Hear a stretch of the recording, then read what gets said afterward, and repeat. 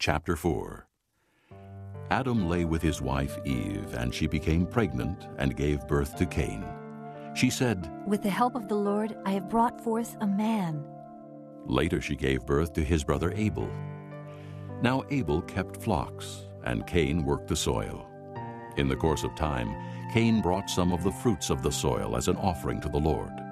But Abel brought fat portions from some of the firstborn of his flock. The Lord looked with favor on Abel and his offering, but on Cain and his offering he did not look with favor. So Cain was very angry, and his face was downcast.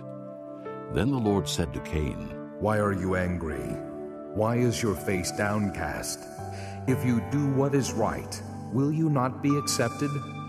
But if you do not do what is right, sin is crouching at your door. It desires to have you, but you must master it."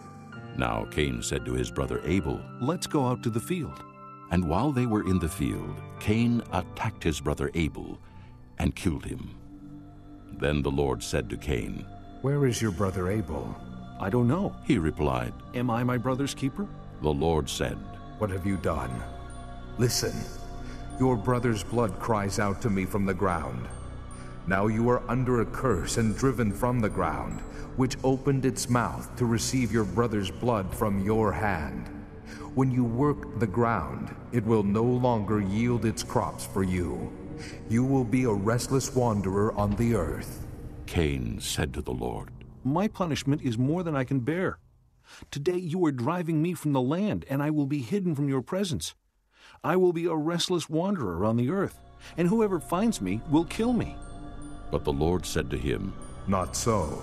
If anyone kills Cain, he will suffer vengeance 7 times over."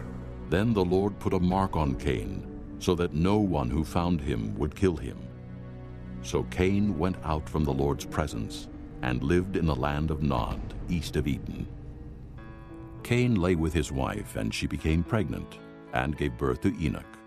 Cain was then building a city, and he named it after his son Enoch. To Enoch was born Irad, and Irad was the father of Mehujael. And Mehujael was the father of Methushael, and Methushael was the father of Lamech. Lamech married 2 women, one named Ada and the other Zillah. Ada gave birth to Jabal. He was the father of those who live in tents and raise livestock. His brother's name was Jubal. He was the father of all who play the harp and flute. Zillah also had a son, Tubal-Cain, who forged all kinds of tools out of bronze and iron. Tubal-Cain's sister was Naamah.